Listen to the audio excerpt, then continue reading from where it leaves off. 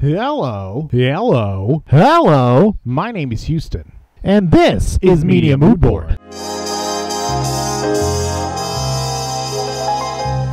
That's right, my name's Houston, this is Media Mood Board. This is a show about hyper-specific entertainment lists. This week I'm profiling the New York Film Festival. While film festivals are highly curated, they're often difficult to find what movies you actually want to see. A lot of them have little to no marketing out at the time of the festival. That's what this video is for. The New York Film Fest has split everything up into 4 sections: the main slate, spotlight and revivals, and currents. This is the current section, the experimental programming of the show. If you're looking for the main slate or the spotlight and revivals, I've got the links to the other videos here. So the current section was maybe the most difficult to research. Even quote-unquote popular experimental films don't have that much marketing behind them. It's kind of against the whole thing. I compiled what was on the New York Film Fest website, as well as the websites of the artists and creators themselves, and then my own independent researches, podcasts, and things like that. So I'll do my best to describe these, or why they're important, or why you might want to see them. Most of the current showings are 3 to 5 shorts that are grouped by theme. There are quite a few in here, and they aren't as engaging as seeing the videos that are with some of the other categories, so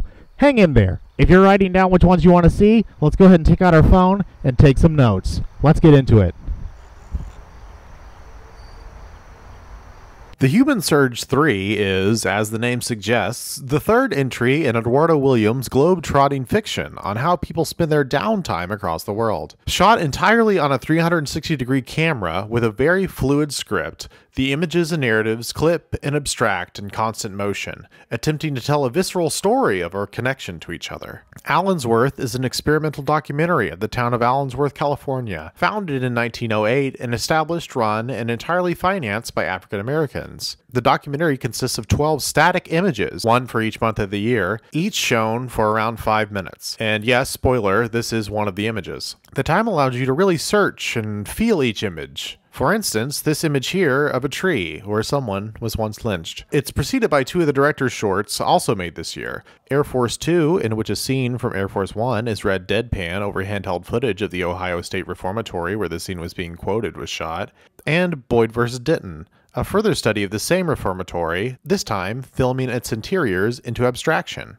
The feeling that the time for doing something is past is an autobio-adjacent dark comedy from director Joanna Arrow about a detached Brooklynite in an on-again, off-again BDSM relationship. It's preceded by a short of 2 people making small talk at a bar for 10 minutes. Inside the yellow cocoon shell is a slow cinema drama about a man who travels back to his hometown after his sister-in-law dies in a car accident, where he wrestles with his agnosticism when surrounded by the religion around him. Full of drifting cameras through complex shots, it won the Camera d'Or for Best Film at this year's Cannes. Last Things tells the story of evolution and extinction from the point of view of rocks, where humans disappear but life endures. Inspired by early sci-fi novellas and studies of cave microbes, it tries to imagine a narrative detached from mankind. It is to be preceded by Labyrinth Sequences, a 3D film where the viewer attempts and has to restart a hedge maze multiple times, only for further layers to be revealed. Mambar Pierrette is a narrative fiction shot like a documentary about the owner of a hair salon's daily life,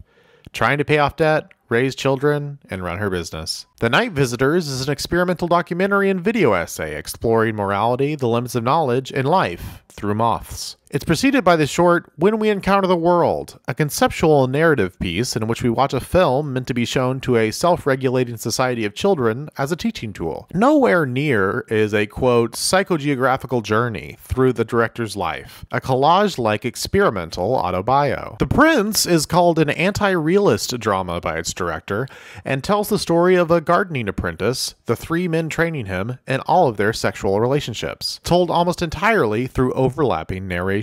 Winner of the prize for Best French Language Film in the Director's Fortnight section of the 2023 Cannes Film Festival. This next section is a trio of films under the banner Jean-Luc Godard, Wang Bing, and Pedro Costa. It includes trailer of a film that will never exist, Phony Wars. It's Godard's collage of paper, paintings, and photographs, as well as narration, which he created while planning the feature that he died making. Man in Black is Wang Bing's documentary about one of China's leading classical composers. The composer is 86 years old and is filmed nude as he walks around a theater, his own compositions and narrations fighting for dominance of sound.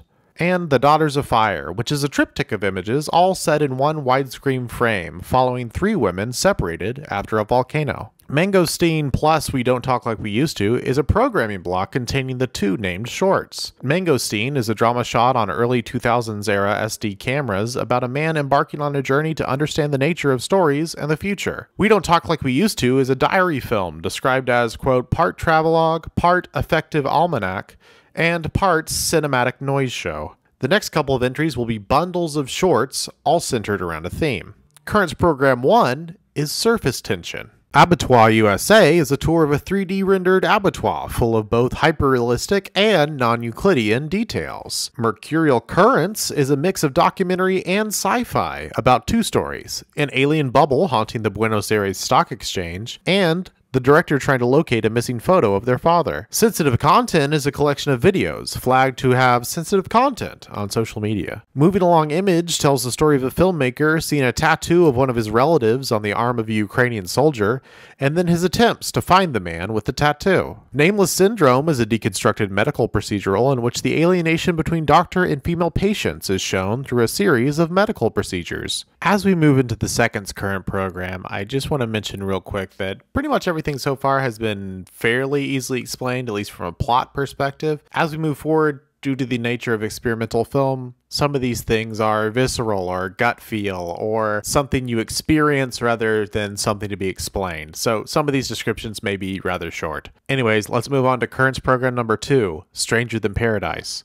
Alive from the Clouds is a collage of CG, 16mm footage of a bingo hall, and stage sequences of a grocery store to tell the story of 4 women in the director's Japanese-American family. Shrooms is a field recording heavy doc about a breeder of carrier pigeons looking for psychedelic mushrooms and praising their benefits along the way. Far and Near collages and distorts inkjet prints of images from NASA's Hubble Space Telescope into images evoking 15th century paintings. Slow Shift is a narrative film with a mix of observational and staged footage based around the ruins of a 14th century city. The Moon Will Contain Us points the camera at the local teens of a small coastal village on the brink of collapse, and the filmmaker asks them to make up stories to tell. Currents Program number 3, Inside Out. Larry follows a recurring dog character in a world of hyperrealism and commercial CG in a series of bizarre looping images. Bold Eagle tells the story of a man who takes acid and sits with his cat in his room. It utilizes many digital techniques to break reality. Loophole utilizes the look of 90s legal thrillers to reenact the proceedings of an actual sexual assault case.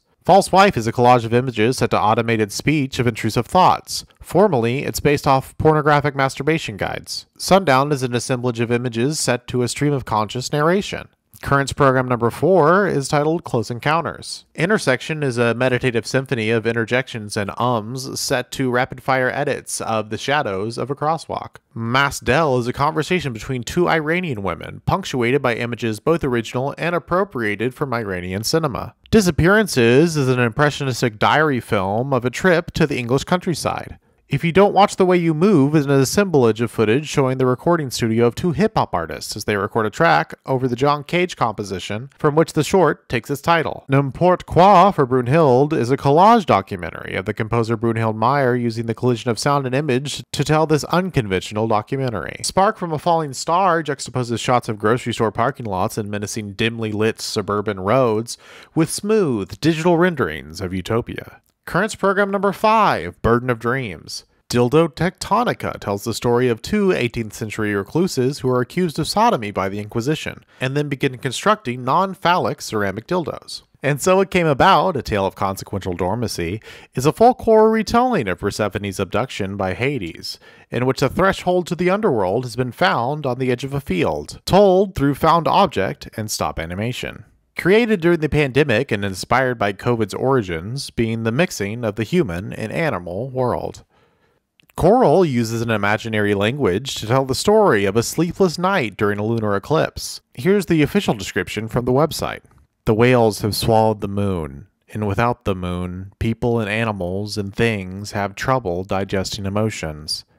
On this night, a family of strangers pass through a restaurant, where their nightmares and dreams become more vivid. Nocturne for a Forest is a series of iconoclastic moments, such as a still life being interrupted by a person stuffing flowers into a plastic skull. The Rays of a Storm explores the significance of a 500-year-old tree, La Noche Triste, with a group of motorcyclists, as the frames of the short slowly begin to merge. The final program is Currents Program number 6, Site Specific. Project is shot in standard def video and documents the current state of the International Trade Fair Complex in Lagos, Nigeria, now overgrown and flooded 46 years after its utopian debut. The Fist is a tactile doc about the first Guinness brewery outside of Ireland and the UK, profiling the social life of assembly labor. Ungentle shots linger over cruising spots. Inspired by spy thrillers, it views gay hookup meeting places through the lens of espionage storytelling. Narrated by Ben Wishaw. Well, congrats, you made it all the way through. If you liked what you saw, feel free to follow Media Mood Board here or on our Letterboxd. If you're curious about more New York Film Fest offerings, go check out the other videos. I've created a Letterboxd list of all the New York Film Fest films with notes including the exact copy from the New York Film Fest website on my Letterboxd. I'll link that in the description below. I'll be back next week with another hyper-specific movie list. Once again, thank you for watching. I'm Houston. This is Media Mood Board. Bye!